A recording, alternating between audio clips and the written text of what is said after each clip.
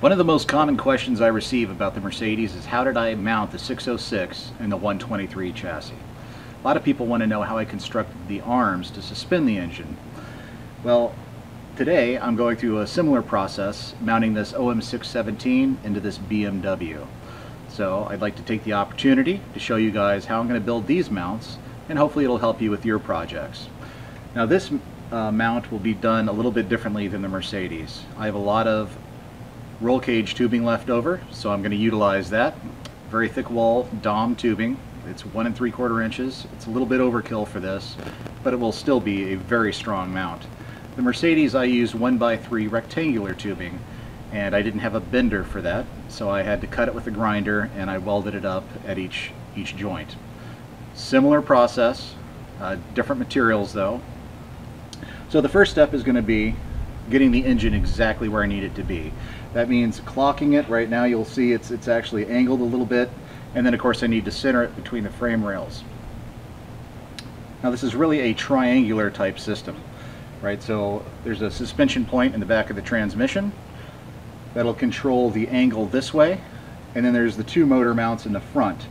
So once I get these two built, then I can worry about the angle based on how I build the transmission mount. So let's go ahead and get this engine positioned and get started building our mounts.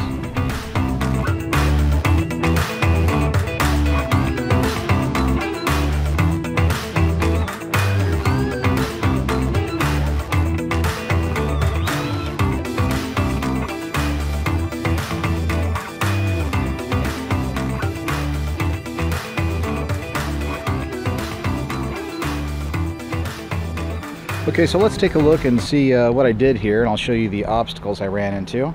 So if we look down here, we're roughly 28 1/4 between frame rails, and if we scroll over here to the engine, you'll see 14 1/8 is roughly where the center of that pulley sits. That black mark is not the center of the pulley. It's a little bit to the left of that, so I feel pretty comfortable that we are dead on or close enough on that.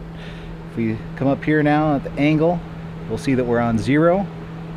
Now let me try and show you the obstacles with this chassis that I've run into. And it's going to be a little bit difficult. So let me come down and see if we can see something from this side. But there is not a lot of play between that cross member and that pan, but it is not touching. It's just hard to get in here to show you that. So there is a little bit of room there. You can see the light coming through. Okay, now let me show you the other issue with the Mercedes diesel 4x4 adapter. So if you come down here under the car, you can see that transmission adapter bolt that goes through the housing actually wants to hit the sway bar. Now I think that's pretty easily remedied, so when I take this engine out to paint the engine bay, I'm actually going to have the bolt head face the sway bar, not the nut and the threaded part. So that's an easy fix to get me some clearance there, but it's still pretty close.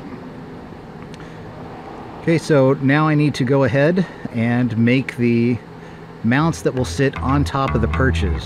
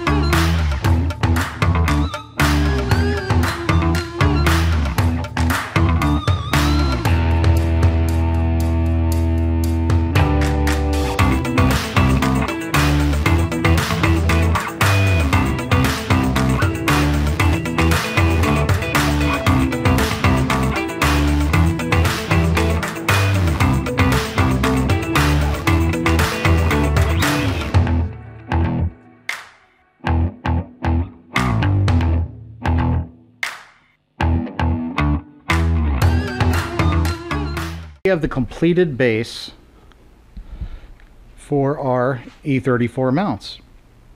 You can see I had to cut a window in the side so that we can get a socket on here. Start it with our fingers, and then of course the socket will fit over it just fine once it gets down there a little bit. Let's take a look at this other one over here. Now the E34 mount actually has a couple nubs that sit that help position the rotation of this mount. So for now I just went ahead and drilled them out. I did not want to weld or put anything in there. When I fabricate the arms, I'm probably going to put a screwdriver or maybe thread it and put some bolts in there to hold it positioned where I need to. But once they're welded in place, these aren't going to rotate, so it's not going to be a problem. It's just for that initial placement. So this is what the end result looks like for the bases. So in the next episode, we'll go ahead and start bending up and fabricating the arms themselves.